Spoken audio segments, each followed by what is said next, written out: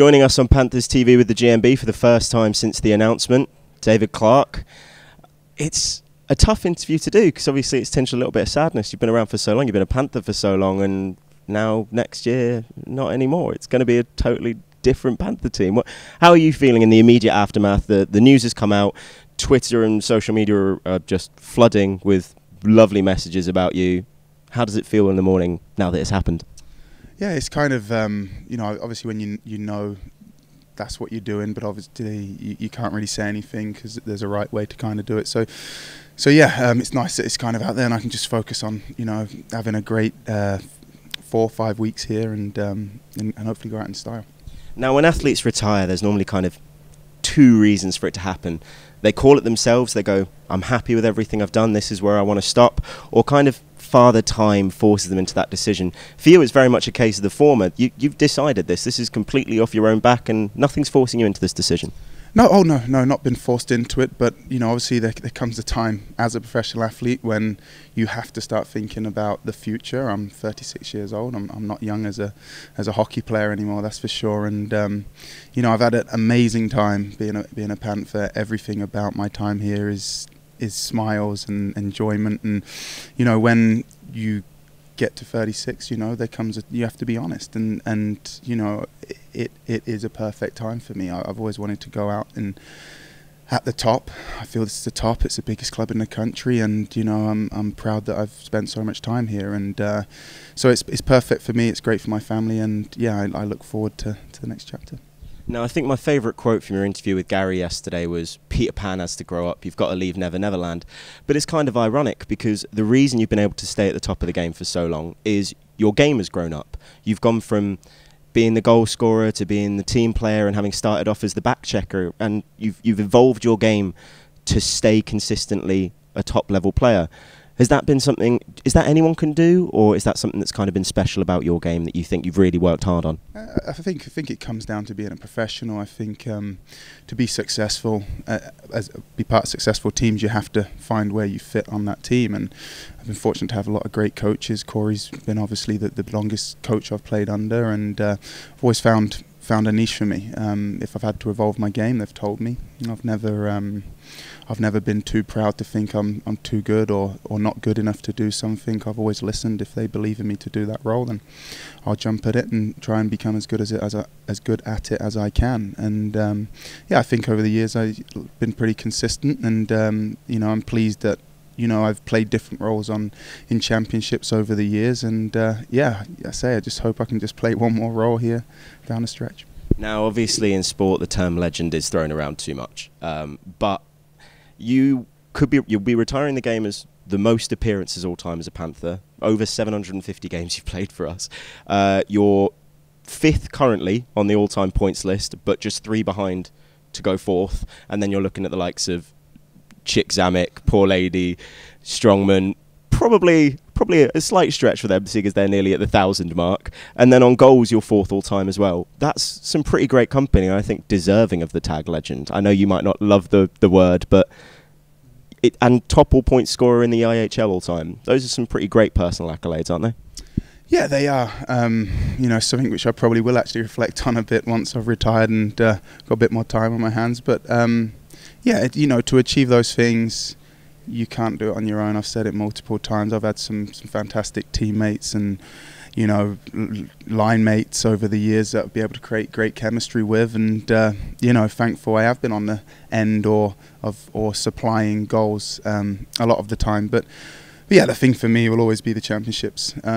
They're so much more special, and you know, kind of thinking about them a bit more, you know, recently, it's been some great moments here, you know, ones which will stay with me forever, like it does, you know, with the fans when they witness them too. So yeah, everything's happy, and yeah, I don't know, really, legend. That's you can call me that, I guess. But well, I think the club is definitely calling you that, because you've been stepping on the ice for 10-15 years at the Motorpoint Arena, and every time you've looked up at the names Rippingale, Webber, Haddon, Adey, Nielsen, Clarke 5's going to be up there now. That must be a pretty great feeling, and something you maybe never thought you'd see when you first stepped on the ice for the Panthers. Geez, no. When I first came, it was more a case of just trying to hold a spot down in the lineup.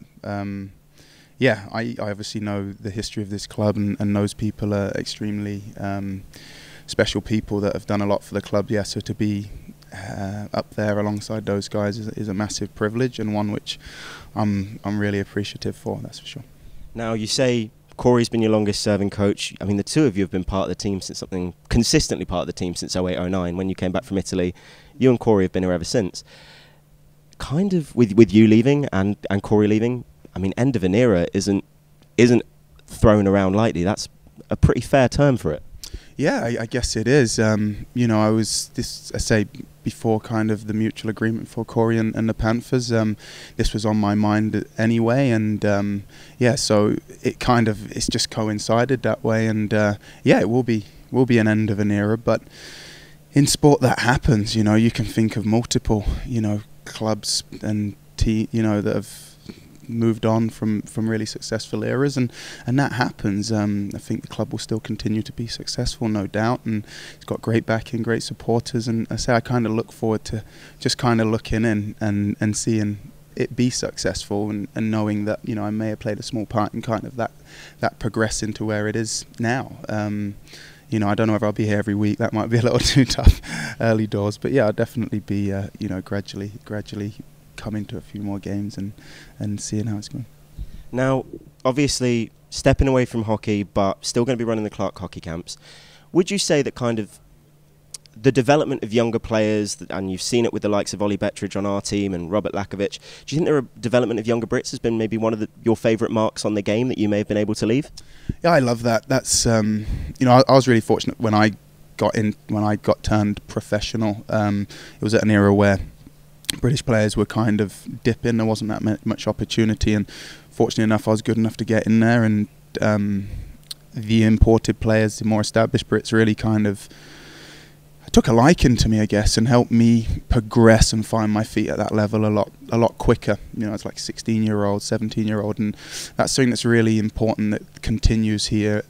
You know, as the sport grows in this country, because it is tough for these guys to go from junior hockey into the environment of professional hockey, which is so quick around seasoned professionals from North America, Sweden, Finland, all over the world. So, you know, it's important that we continue that, and I'll always run my hockey schools for as long as I can, because I love doing that. Obviously, Morgan, my son, growing up doing it, and Corey's kids, and Ollie, and there's quite a few players around the league now that come to my hockey schools when they first started, and that's always a good sign where you might not want to start thinking about retiring too, because, you know, they used to be 10 years old when they turned up. So yeah, I'm super passionate about that.